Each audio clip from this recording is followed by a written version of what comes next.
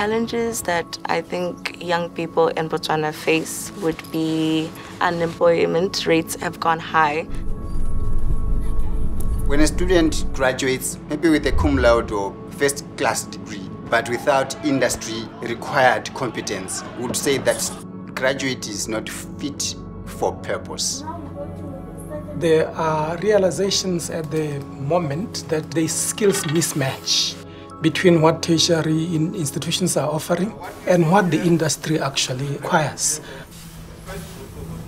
We have volunteered ourselves to IFC Vitae assessment so that they can evaluate us, see what strength we have in regard to employability, provide feedback, provide advice in terms of what we need to do. The IFC Vitae assessment was so timely. It's good to get assessed by experts who are now telling us about best practices and benchmarking us with our peers.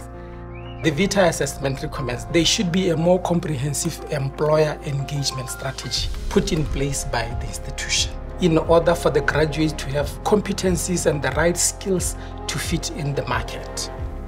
We are now leveraging on resources, particularly on technology, and creating wider spaces for internships on a virtual platform. The virtual platform has given students an opportunity to engage with international organizations and have confidence among international communities.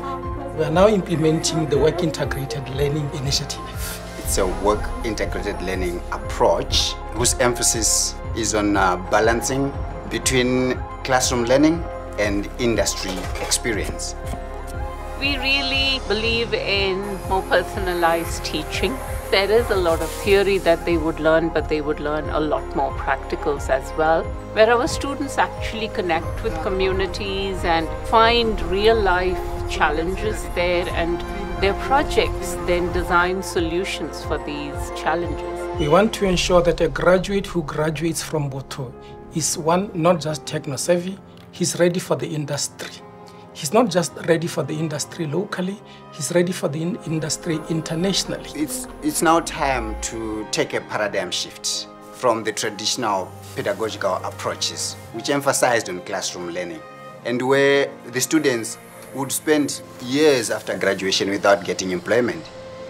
With the dual study work integrated learning approach, we are assured that by the time the students graduate, studies have shown that 80% of them would have already been absorbed by the industry, and the remaining 20% will be absorbed in the next 1 year. Young people in Africa don't want to be viewed as a statistic. We have so much unique talents and skills that we want to bring to the table.